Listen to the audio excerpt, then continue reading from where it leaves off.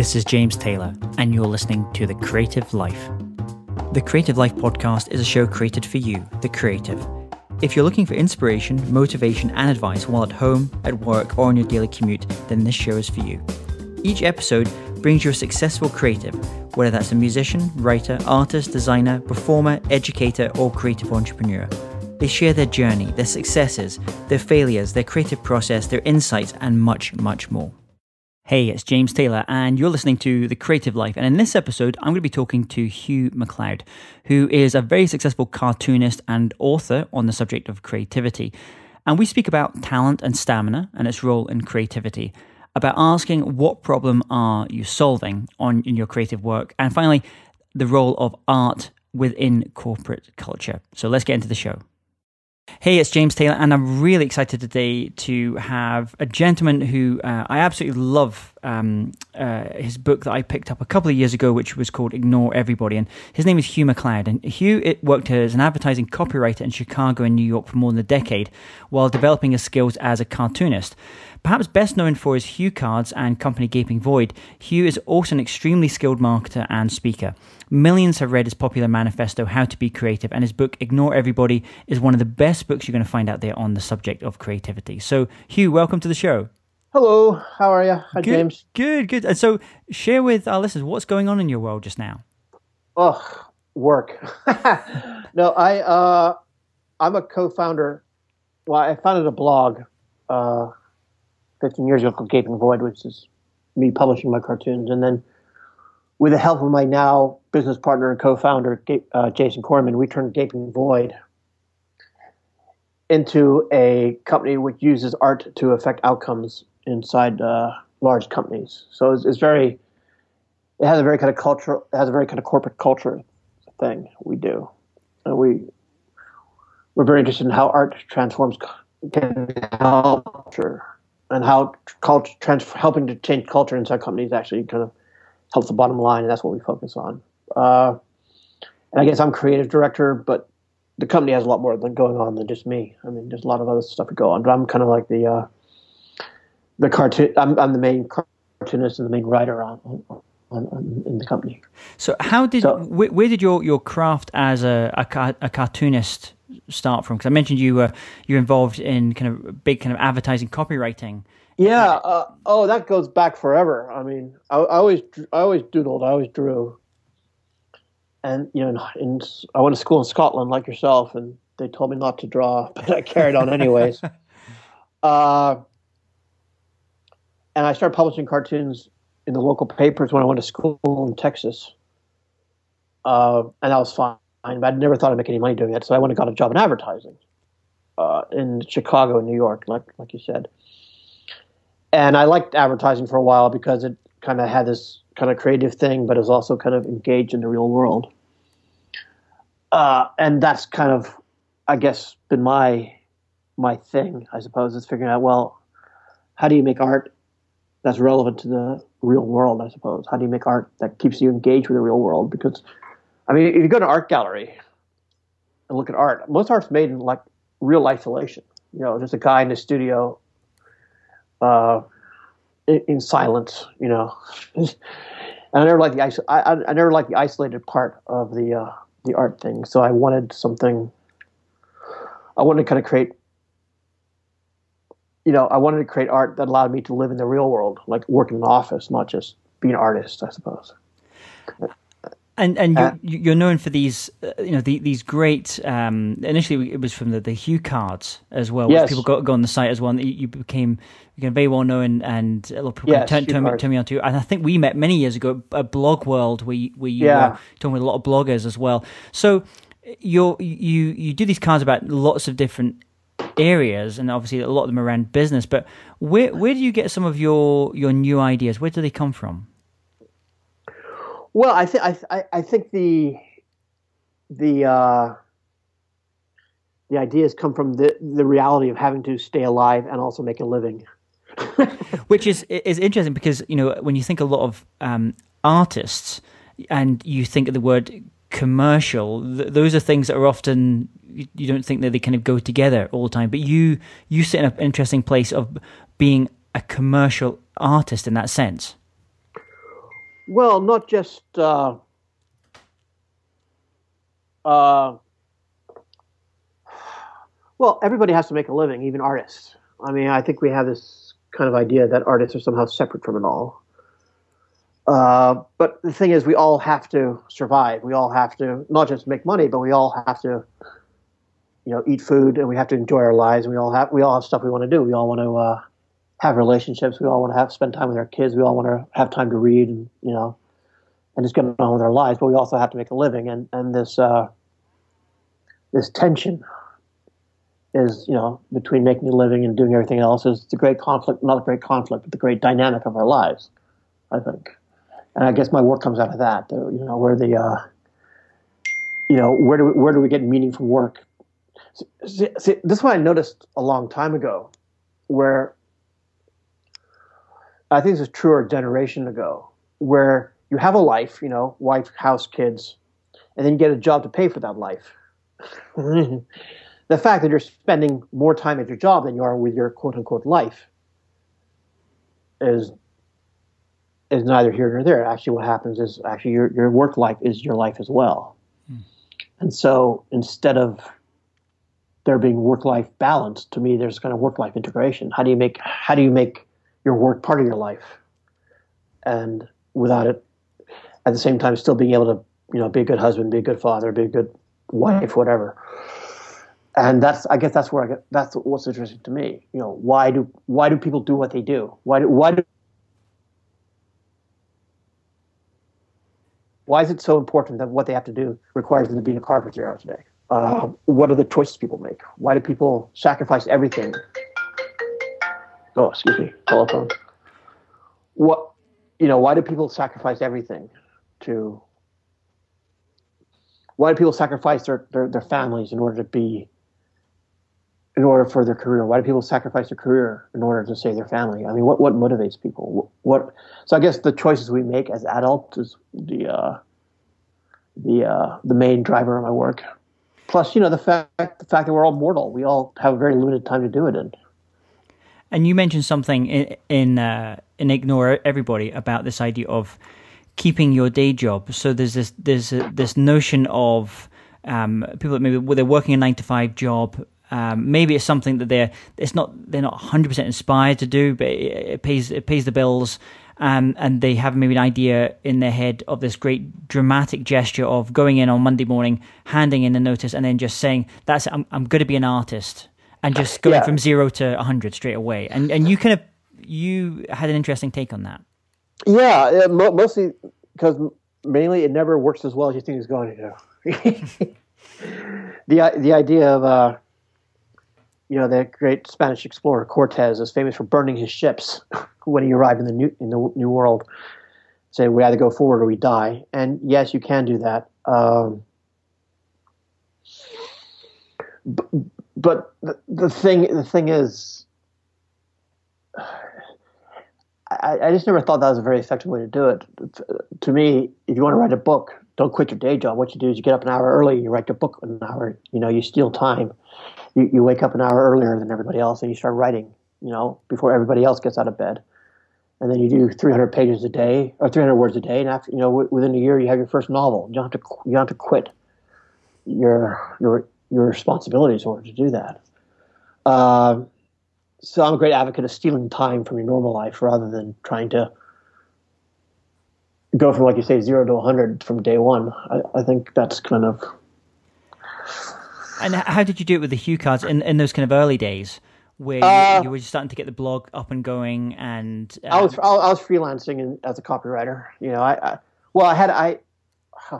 not when I first started in the cards. I mean, I go to my day job as an advertising guy, and then after work I'd go to a coffee shop or a bar or whatever and draw, as opposed to going home and watching Monday Night Football. It was just I spent a lot of time after work working. I didn't spend a lot of time, playing pool or what do people do in New York after work? Going to see movies. I did a little bit of that, but I also had this idea there's a main prize. And at that point was the prize to just be able to transition from doing all the copywriting stuff, just so you were doing the cartooning full time? Did you have an idea of, how you were going to commercial, or if it was going to be a commercial thing to do the cartooning? I didn't think that the cartoons were, at first, I didn't think the cartoons were going to lead anywhere. I thought that I was doing them for myself. But if I did them for myself, I'd continue to grow and something good would happen eventually. It wasn't like when I quit my advertising job and go do this. It's more like the more I do these cartoons, the more interesting my life will become, directly or indirectly. I was quite happy in advertising for a while. I mean, I wasn't particularly good at it, but I mean, I liked the lifestyle. I mean, I liked having an office. I liked having a salary. I liked hanging out with adults and solving problems. That was quite nice. I think the only trouble with advertising, if you're a copywriter, is your client loses your company you work for loses the client. You get laid off, and all of a sudden you have to start from ground zero again. And every time you do that, it gets harder and harder. To one day, one day you're in your 40s and nobody wants to hire you because you're quote unquote too old. And so, I just felt that if you want to be creative, the way to do that is just to be creative, and make time for it rather than, make these big heroic gestures where you give up everything. And you also mentioned a book, this thing, which I've seen time and day. In previous lives, I've been involved a lot on creating a lot of online music schools. And something I was always really intrigued about was a lot of people would sign up to online courses in music or subscribe to learning an instrument around big birthdays. And you mentioned something about about crayons in the book, which I thought really spoke to maybe what was kind of going on in people's minds, why they would want to start investing back in their creativity at a certain point in their lives. Yeah, I said, being a lot of people are hit whatever age they are when they're about 30, or they have a midlife crisis, or 35 or 40 or whatever. They all of a sudden they get the creative bug again after suppressing it for 20 years or 10 years. Because what happens is when you're a kid, you're doing all that kind of kid stuff, going to school and playing around and stuff. And then by the time you do your exams and go to university and leave university, you're so sick of being a kid. You quite like working. You quite like having a job. Getting paid, having your own money. Being in the adult world, and then so you kind of go do that for a while. But that gets a grind after a while, and after a while you remember all the fun stuff you used to do before you got so busy, and it starts to nag you, and eventually you say, "Well, I want to do it again." And because it's great to work for a living, it's great to make a living, but if all you're doing is making money, then your life gets quite dull. And then how long can your life be dull for before your soul starts to rebel? And so I started thinking, well, when you get hit by the creative bug, it's just like I said, it's your wee voice inside you saying, "I'd like my crayons back," and then you go back into play mode, because playing is actually how we get anything done. We play with things and then they turn into stuff. We don't get stuff done. Real innovation doesn't come from beating ourselves up or driving ourselves harder. It comes from stepping back and playing with stuff. I mean, if you ever look at scientists, they have the time of their lives, just kind of messing around with test tubes or mathematical theorem or whatever. Experimenting is very playful. Yeah, it's not like this. I gotta get, it's not results driven. It's kind of more of a kind of, hey, let's see what happens. It's very improvisational. You don't improvise really. True improvisation doesn't really happen with the result already in your head. True innovation comes from improvising, and improvising is kind of a leap of faith, I think. And in those early days when you were first starting to do the cards and you started getting success from it, some people said to you, this whole business card thing is like really simple. Aren't you worried about someone just ripping you off? And, I wasn't. And your response was, well, only if they can draw more of them than me, better than me. and your take was, you just said that 90% of what separates successful people and failed people is time, effort, and stamina as well. So this idea of persistence in what you're doing, where does that sit around creativity? Talent, stamina, and discipline, the holy grail.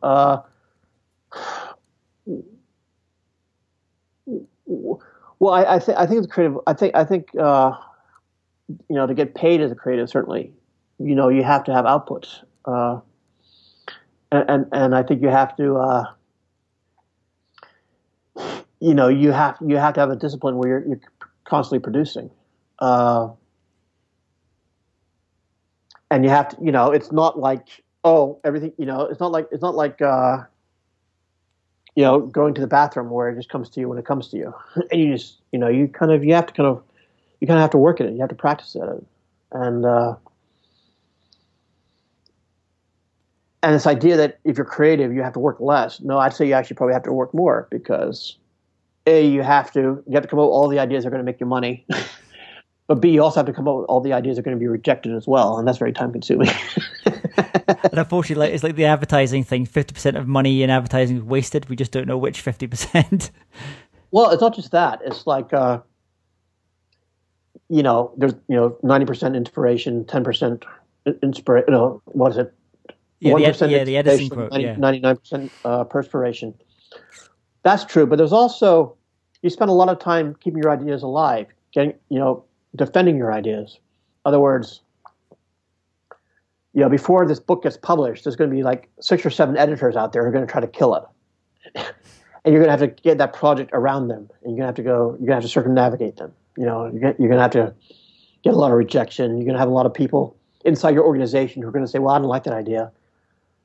And then you have to defend your idea. And then you have to make alliances inside your organization or inside your network in order to get the thing made. And that's very time consuming as well. And there's a kind of idealized romantic version of the artist is some guy who just sits in his garage, just like, cranking out stuff whenever he feels like it and getting paid. It doesn't work that way. It's like a lot of behind the scenes work, making sure there's somebody on the other end who is going to buy it, making sure there's somebody in the other end who's going to fill up all the holes that you can't yourself.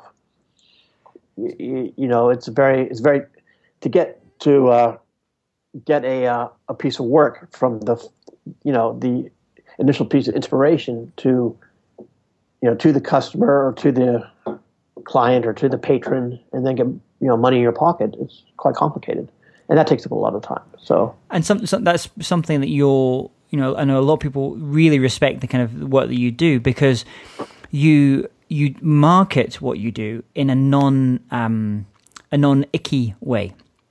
You seem to have I think you're actually a very skilled marketer in terms of how you kind of get your what you're trying to do out there, how you talk about building your network, how you do it in such a way that it doesn't feel people are being salted, because you're sharing your work in a way that feels very authentic as well. So can you talk about from a perspective as an artist as well, your approach to marketing?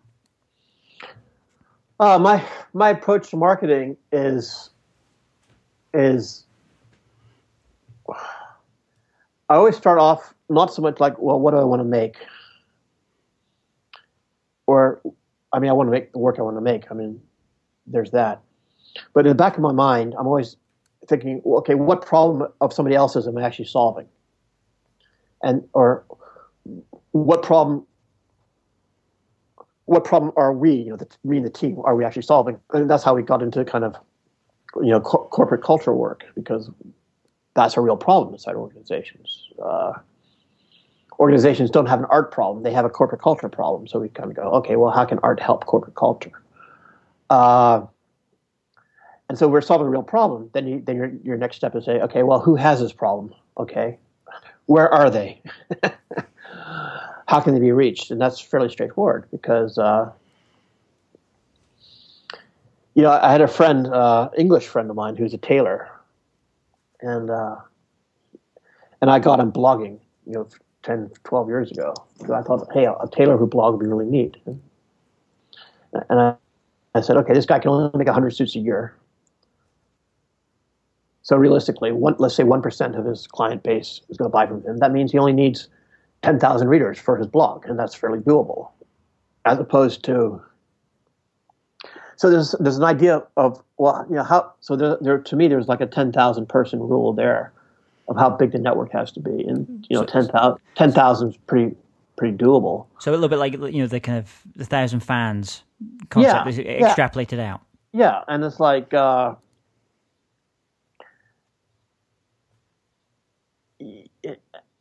and so this idea of, well, what, who actually needs me? What do I need, and how do I find them? As opposed to, how do I get famous? Because that's never ending. That's you're just hoping to be discovered by the big fame god, like Kim Kardashian or something. You're hoping to go viral, and that's not really anything you can control. But you say to yourself, well, there's 15. I just need to reach 15 Spanish-speaking architects who like flamenco guitar. Then that's much easier to find, if that makes any sense. So you kind of like narrow your search by, the bigger the problem you're trying to solve, the easier it is to find the people who are in the market for that. Whereas if you're just trying to like get random people that you never met in places you've never been to give you money arbitrarily, well, then you need to be Kim Kardashian. And then, so once you've identified, what problem am I trying to solve with my art, with whatever I'm trying to do, and then you then say, well, who are those people? Where do they hang out? Where do they spend time? Yeah. The next thing that kind of happens after that is in terms of what type of thing how I should be helping them and helping solve their problems that are maybe related to the thing that I do. I think that's where a lot of people maybe get stuck, because it seems to be, every month there's a new bright shiny thing to to whether it's webinars or whether it's whatever the latest flavor of the month is as well. How do you go about thinking about the kind of free stuff, the free content you have to put out there in order to get these people interested in what you're doing?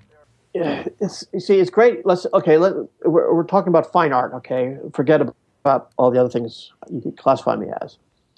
But if your business plan is to be the next Andy Warhol, well, that's great.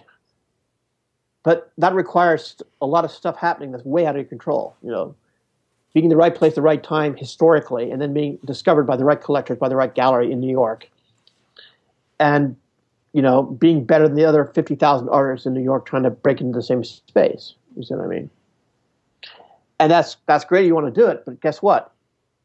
It's you're not the first one to think of that, and so there's a lot of variables, outside your control. Whereas, what I did was I say, well, who likes my stuff?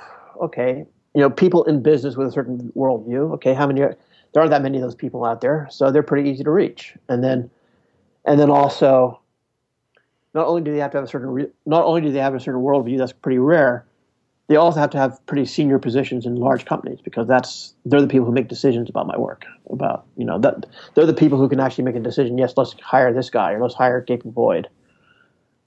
So instead of worrying about the 6 billion people out there who may buy my T-shirt, I just worry about the 50 or 60 people out there who might realistically want to get us business. And going after a target market of 50 people is much easier than going after a target market of 6 billion.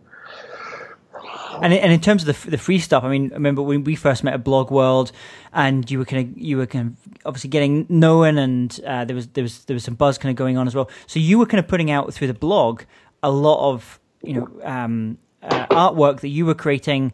No one was paying you for it. You were just kind of putting it out there, and it was funny, and it was insightful, and it changed your audience as well. So, but you must have had a plan at that point, saying, well, how in the hell am I going to monetize this thing? Because I can put out lots of great art and great content for free, but there must be some way that I can actually capture some of that value. Yeah, I call it leaving a trail of breadcrumbs, right? So you kind of So you put out stuff. We have a newsletter which goes out 5 times a week, and it has a cartoon, and then like a blog post. Then it has a writing, which is about something to do with our business, and then we send that out to the list, and then hopefully they like it, and they show it to their friends, or they show it to their boss, or they show it to their subordinates. It gets passed around, so the next time they know about it, and then let's say next time they're having a meeting in a conference table, and they go, well, we have this event coming up, and we have this problem needing solved. One of our subscribers will be in the room, will raise their hand and go, hey, I know this guy in Miami. Or I know, have you checked out GapingVoid? Maybe he can help us, or maybe they can help us. And then, so it's a way of keeping our name out there, but also it's a daily gift giving. We go, hey, this is what we're thinking about. Hey, this is what I'm thinking about. This is what matters to us, and so it's kind of a constant stream, rather than, although we do other social media, we're not waiting for it to go viral, if that makes any sense. Like, oh, we need a viral because, and I've had stuff go viral before that, led nowhere. Just a lot of people who didn't care saw it and went, yeah, whatever, but then forgot about it 2 seconds later. Whereas, I want people who are going to pay attention and just keep paying attention. And something else you mentioned about your idea with the business cards, and then and actually it's more than the business cards, obviously, in terms of what you're doing as well. But you mentioned that the more original your idea is, the less good advice other people will be able to give you. Yeah, and I thought that was quite insightful, because when people are often getting started out on things and they have this idea and it's kind of a little bit off the wall, and it's unusual, it hasn't really been done before in this kind of way, and they go out there to get their advice and they get stuck a little bit. Yeah, because it's like it hasn't been tested, if that makes any sense. I mean, I was thinking about if you went up to your parents 25 years ago and said, I'm just gonna not be a lawyer. Instead, I'm just going to open up a burrito bar. They'll go, why would anybody want to open up a burrito bar when they could have a job at a law firm? Well, that was the guy from Chipotle. He said he went to cooking school. He said, well, I want to open a restaurant, but I need money. Okay, how do I make money? Well, I need a business. Okay, well, I bet I could eat people. I bet I could get people to eat burritos. And so he started selling burritos in Denver, based on the burritos he saw in San Francisco. So he brought San Francisco burritos to Denver, and now he sells millions of them every day. But there wasn't any kind of if you hung out with his chef friends, or the people he went to school with, or his high school buddies, or his family, they would have thought he was nuts. So because there was no burrito Zen master type right. of at that point. So who do you for you when you were in those kind of early stages? Who did you have around you? If you knew there was maybe no one that could really help you with exactly the kind of thing you wanted, but did you have other people around you as a form of just kind of getting feedback on what you were doing? Yeah. Well, in the beginning, no. I mean, I had some my colleagues in advertising, and they thought, well, that's cool. But the thing about the Hugh cards, I was just doing them for myself. So it didn't really matter what they thought. I wasn't trying to sell them. I was just trying to do them, just to give me something to do for my own amusement. And then my current business partner, GapingVoid co-founder, Jason Corman, well, he hired me as a client when I was doing my freelance, and we just kind of, he had a wine business at the time, and we just started riffing together. And so he had a lot of, business nous, and I had a lot of creative nous, and we kind of married the two together. And then when he sold his wine company, we just started publishing art together. And publishing art was fine, but, it wasn't, the thing is people actually don't really want, the thing about buying art is it's very hard. It wasn't solving anybody's problem, It's well, so we decided to go into more of a kind of problem-solving idea rather than just who wants to buy my print idea. no, there wasn't like a lot of encouragement in the early days. It was just, but the thing is, it wasn't like I'm trying to raise $30 million to make a movie. I didn't have to pre-sell it. I just made it, and put them in a shoebox. Yeah, you're just making them, getting them out there. And yeah, I mean, so as you were kind of going through this journey, can you relay any insights or any kind of light bulb moments on this journey where you went, oh, okay, this is what I need to be doing, this is how I need to be doing, or this is the way I need to approach it? I have the moment. It's a 10,000 person moment. It came about 15 years ago. This is before I met Jason. Where I thought, well, no one is ever going to make me famous because, the New Yorker, they're not going to publish my work. Hollywood's never going to call me up. The advertising business is never going to recognize me very much. No one's ever going to in New York's ever going to phone me up and make me famous. I'm never going to be discovered. But I thought, if I got 10,000 people a year to give me money, I can make a living. Sell a T-shirt to 10,000 people, sell a book to 10,000 people. If I could find 10,000 people who want to give me money a year, then I could make a living, and it wouldn't really matter whether I got a review in the New York Times or not. Yeah, I said I could do that on the internet, and so that's kind of what I started out doing. So we're almost kind of going back to this idea of patronage, but just in a much more distributed and dispersed way than maybe Mozart or Beethoven or the. Well, it wasn't like become a patron of Hugh MacLeod. It was more of a. But they were getting value. They were getting. Become a fan, become a customer. Become one of the guys who wants to buy my next book. I mean, same as any author or any just get 1,000. I know there's the 1,000 true fan thing, but I thought that 10,000 was more realistic, and I thought 10,000 was doable. You get and I mean, what happened in the end is instead of selling, 10,000 units a year. I mean, we do that. We do sell a lot of art, but I mean, we concentrate more on high value services like consulting and change management. So that figure then only needs to be a couple of hundred or 100, for a couple of dozen. Yeah. It doesn't have to be very many at all. It needs, usually we have a few big projects on the boil for people like Microsoft or do a lot of stuff for Rackspace. People like that. But we also sell a lot of art that goes out every day. And that ends up on people's walls, and that makes a lot of people happy. And whether they turn into long-term corporate clients later down the road doesn't really matter. It's making people happy. But it's also, a lot of people hang our work in offices, so it gets seen. It's not just in somebody's house. It's it doesn't go into a vault. And doesn't go vault. No. It's so if you could recommend an online resource or tool like Evernote that you really love and you like using, if you could recommend something like that to our listeners, what might it be?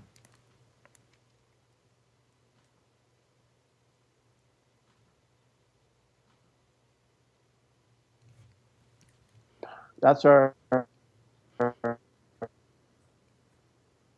the platform we send our daily newsletter out. Sorry, Hugh, the daily email out. Sorry, we send that out to the signal just dropped there. Could you just go from that start where you said what the tool was?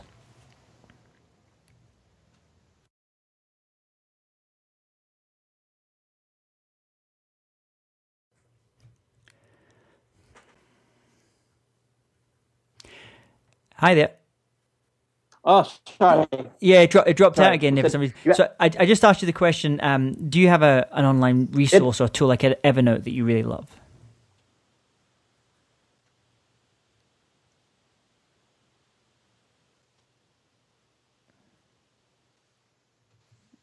Oh, it keeps dropping.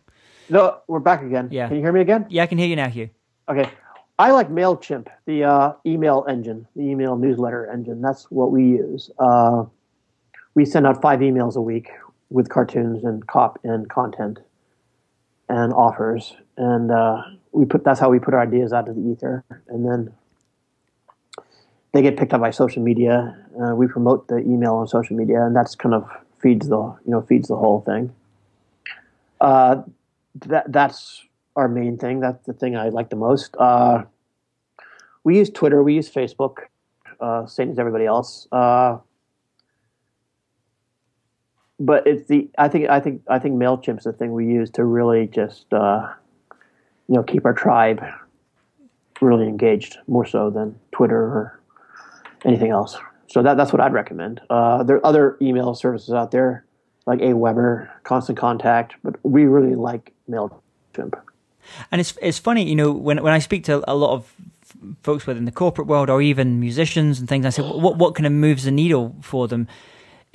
Email still is incredibly powerful for that. Where with Twitter, I mean, I love using Twitter, but it always feels like a bit of a fire hose of information the whole time. Yeah, but the thing about a mail, an email is you've got a permission asset. They want to hear from you. Yeah, and it's expected, is relevant to them. They can delete you anytime, and they will if they don't like you. And so you have to be very respectful for the relationship. Whereas, if somebody does something bogus on Twitter, is actually most of the time it's more effort than it's worth to unfollow them because you're too busy not paying attention anyways.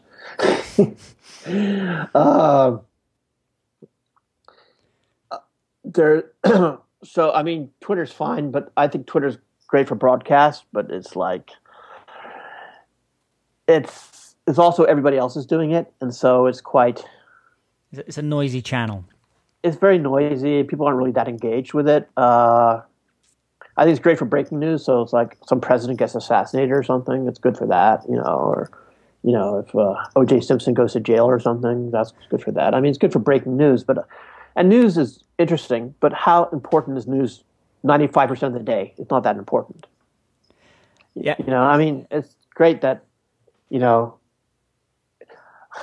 it's great. Somebody, I don't know, some famous celebrity dies and you tweet it. I mean, okay, Freddie Mercury died, boo-hoo. But so what? Or David Bowie. I mean, I never met the guy. It doesn't actually affect my day-to-day life very much. You got no way of influencing any of the things there as well, and then it's right. And then you say, hey, I just blogged. Then you broadcast, hey, I just wrote this blog post. Go read it, please. They may not. They couldn't care less most of the time. It's. And how do people get into how do most people get on your email list? Where do they come in from? Is it mostly from the blog, which is being shared by people who are on the email list already, or is it some other way? I'd say people, subscribers sharing it with people. I think that's probably the most. To the kind of word of mouth. Yeah, word of mouth. I think word of mouth is good. We do promote it on Twitter and Facebook and places. I guess people find it from there too. I like Twitter and I like Facebook. I think it's getting harder and harder to rely on that. Does that make any sense? It works when it works. It doesn't when it doesn't. And why spend all your time worrying about it? Yeah. And if you could only recommend one record and one book to our listeners, what would they be? One record would be Kind of Blue by Miles Davis. It was, without question, the best jazz record ever made. It's just most jazz records are, a lot of them are pretty good. Some of them are excellent, but this one just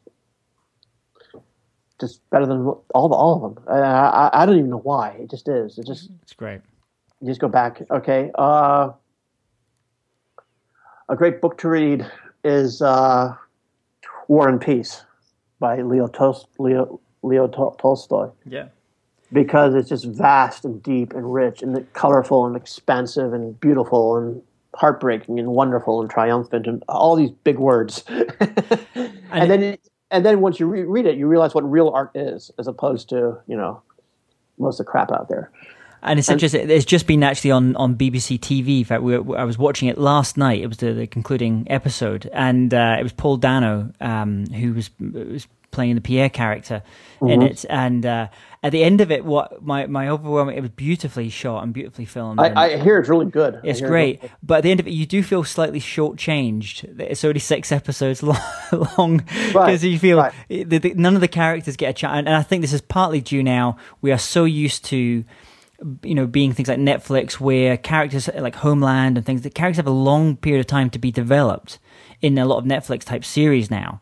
Making a Murderer, I was just watching recently, where you see that person and you get to know that person very well, where in one of these big TV series which only has 6 episodes, you just don't get any of the richness, unfortunately, of the book. Well, yeah, and the book was designed to give you something to do for the next 3 weeks after while you're hanging out in your parlor after dinner with your family. You could just read your book and just keep you busy for a week or two. And I took the first time I've read the book about 3 or 4 times, and the first time I did it, I just took a week off to read it, and I got completely lost in it. And there's a story I heard about some famous duchess who, after she finished reading it, she went into mourning and wouldn't go out, leave her bedroom for a month because, Your Excellency, why so sad?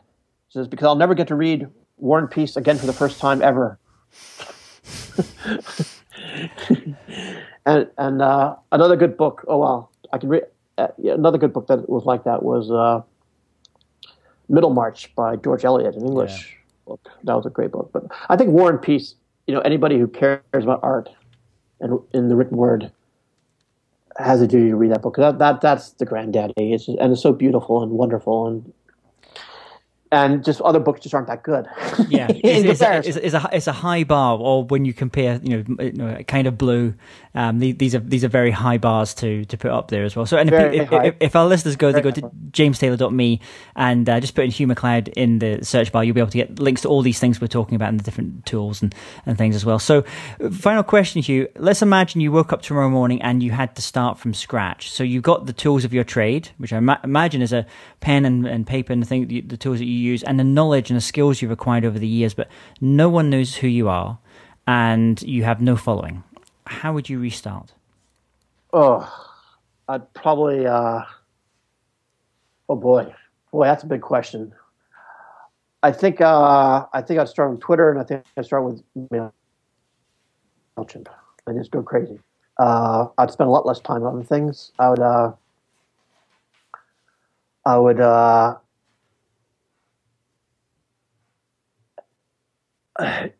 think about what we did. We made up a lot of it as we go.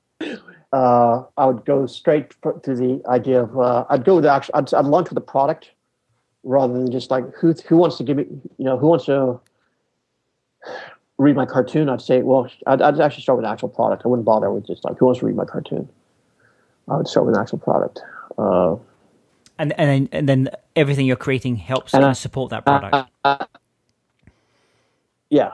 As opposed to, I started with cartoons, and then the products came afterwards. But I think I'd start with the product first, just because at least when you're selling a product, you know why you're having a conversation. Whereas, I think you can go down if you're just trying to meet people because you like them on social media. You can go down. There are a lot of rabbit holes to fall in.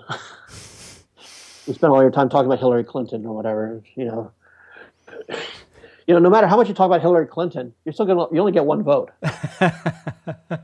Hillary, it could be Bernie, it could be Donald Trump, who cares? But you only have one vote. I mean, unless you want to be an activist, but I mean, it's like. Well, Hugh, first of all, thank you so much for coming on the show as well. It's been a delight kind of speaking to you and getting your thoughts on things. I've been looking forward to this conversation as well, and share the best ways that obviously listeners can connect with you and learn more about what you're working on. Go to GapingVoid.com. I'll just do that and just see what we're doing. Subscribe to the newsletter, which is you can do that on the at GapingVoid. And just see what we're about. you have a company that has a big cultural problem and you want to get us to help you fix it, we're happy to talk. Awesome. So, well, sure. Thanks for coming on the show, Hugh, and I wish you all the best in the future projects. All right, terrific. All right, trio. Hey, James Taylor here again. And if you're interested in living a more creative life, then I'd love to invite you to join me as I share some of the most successful strategies and techniques that high-performing creatives use. I put them all together in a free downloadable ebook that you can get by going to jamestaylor.me. That's jamestaylor.me to get your free downloadable ebook on creativity.